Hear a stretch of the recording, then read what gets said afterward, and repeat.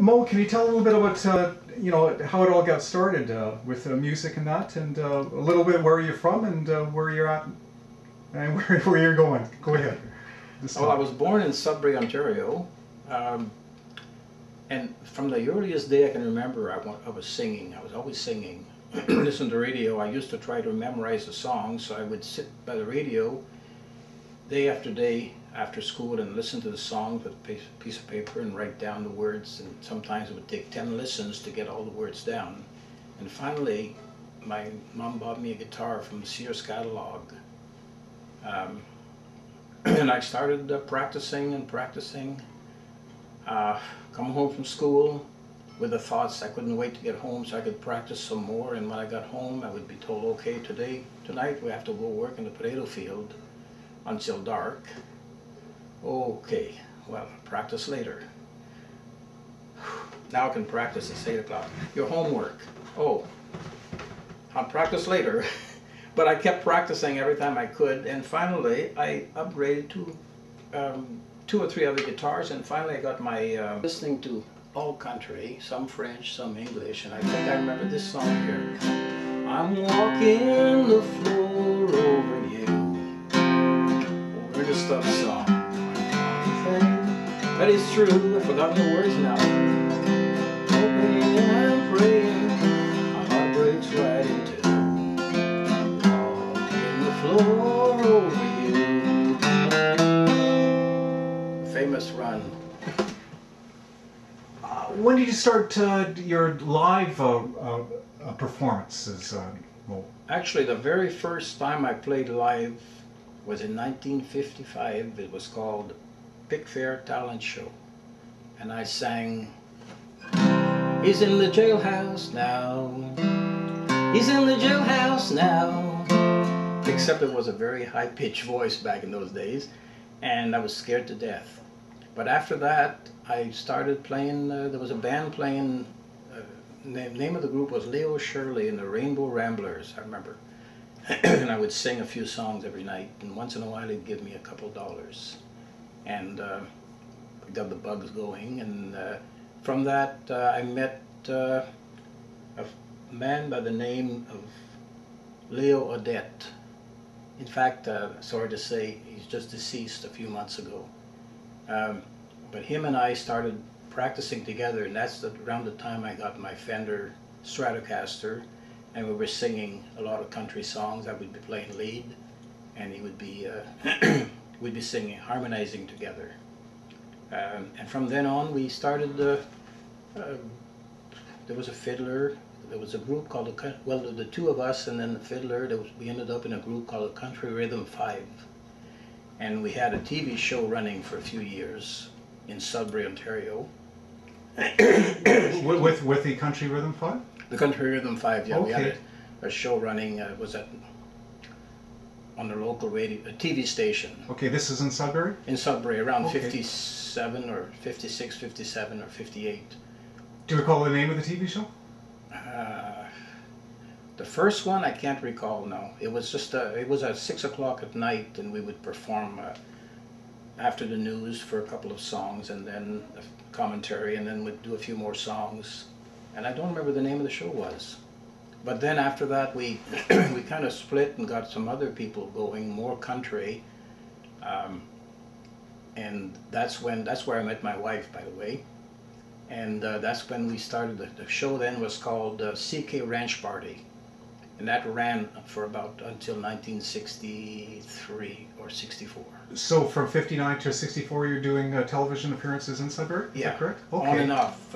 Between 59 and 60 it was only like a song or 2 a week. But after that we would get in much more steady, and then it became a weekly show.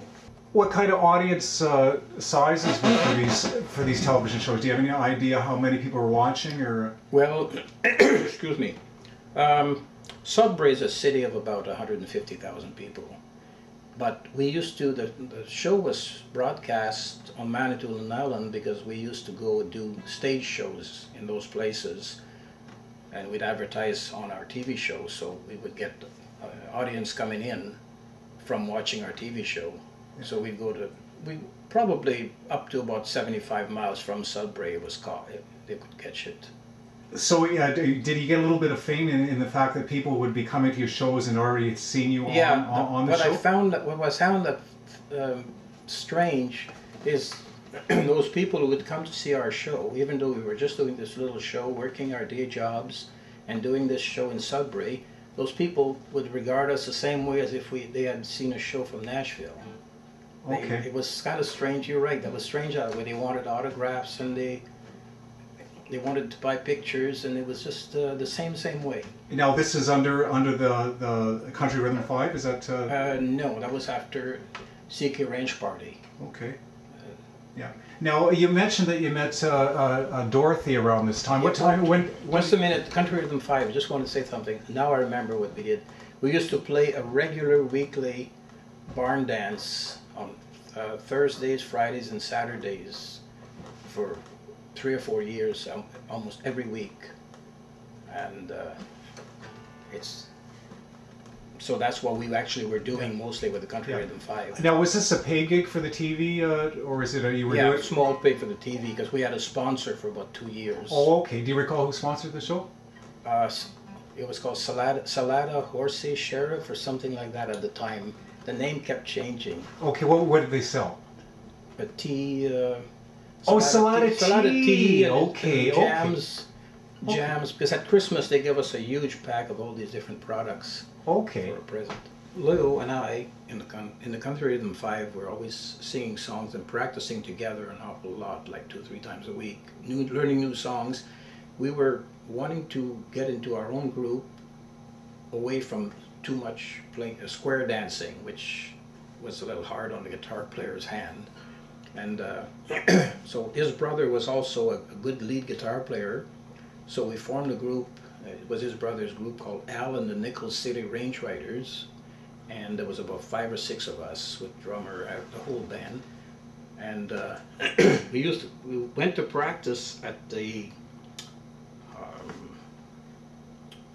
accordion player's place, and we were practicing, and I remember the accordion player said, I know this young girl down the street, she's a very good singer, she probably would be interested in coming down. So I guess he phoned or whatever, but anyway, she came down, and this little girl sitting across the hall, as soon as I saw her, it's like, geez, it's been so long since I saw you. That was the first thought in my mind.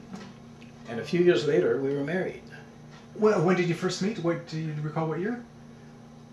It must have been about 1956, 57, roughly, when I met her. Okay. From the initial practice with the young girl coming in, when did it work out? Were you guys were actually in a band, and how long we started practicing together a lot. Then there was 2 or 3 other people who were promoting, and we had a Saturday night jamboree that we put in at a local hall. Every Saturday night we were getting quite good crowds, so we were doing it like a miniature Grand Ole Opry, you know, MCs and jokes, somebody with jokes and somebody, so it was really interesting. So we practiced a lot for that. We ended up getting our own TV show, and that was called the CK Ranch Party. And eventually... Who offered you the TV show, Mo? I don't remember. Yeah. I was really a player in the band. The guy, our friend who was kind of booking us and trying to promote and help us, he's the one who was kind of handling some of that. Okay. So a lot of this I can't remember because maybe I was more interested in the little girl